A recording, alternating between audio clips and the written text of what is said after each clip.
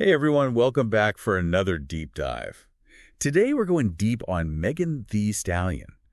And specifically, we're going to be looking at her new documentary, Megan Thee Stallion, in her words. Oh, okay. This documentary is really interesting, and we're going to kind of break down all the things she talks about in it. Sounds good. So one of the major things that's discussed in this documentary is the death of her mother, Holly Thomas. Right. Holly Thomas died of a brain tumor back in 2019. Yeah, and they really go into that. Yeah. I mean, in the documentary, they show Megan, making the decision to take her mother off life support, Right. which is just, heart-wrenching. It is, and she talks about, how difficult that was for her. Yeah. But what's so incredible is that she was actually performing again Yeah. within weeks of her mother's death. That's right.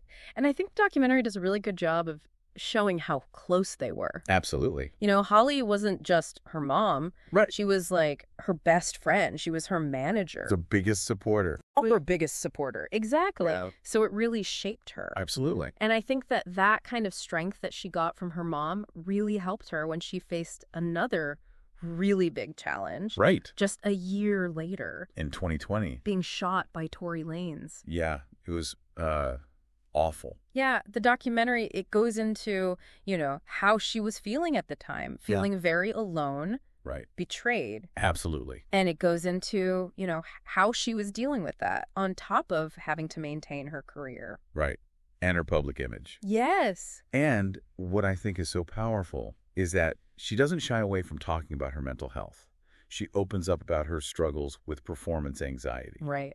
And even suicidal thoughts. Yeah. And I think it's really brave of her to be so open about that, especially given the pressures of being in the spotlight. Absolutely. It helps destigmatize those conversations about mental health. And I think that's so important for other people to see. For sure. That it's okay to not be okay. Right. And it's okay to ask for help. Exactly. So another really important thing about this documentary is that it shows Megan's commitment to authenticity. Yes. There's this one part where she directly addresses these hate campaigns against her.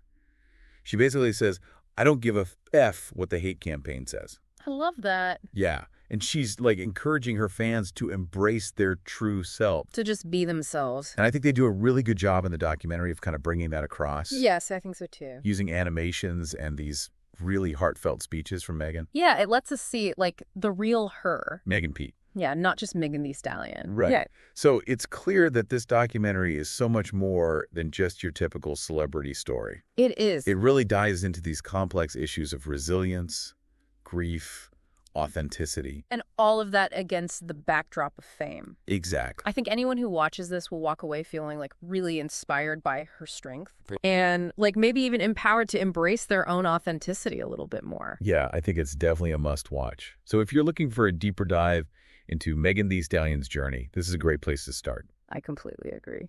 All right, that's our time for today's deep dive. We'll see you next time. See ya.